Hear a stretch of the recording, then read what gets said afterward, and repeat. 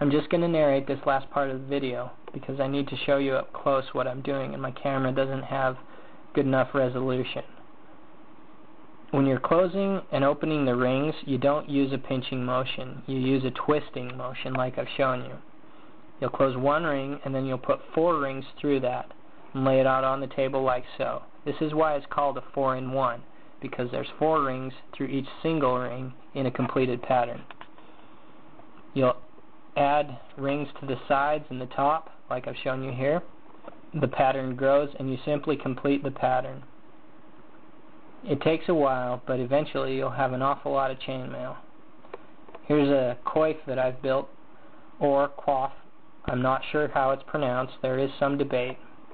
Here's a hauberk that I've built. This one's a sleeveless hauberk, and I realize that I built it wrong, but I'm going to leave it that way because it was my first piece that I ever built, and I really like it how it is.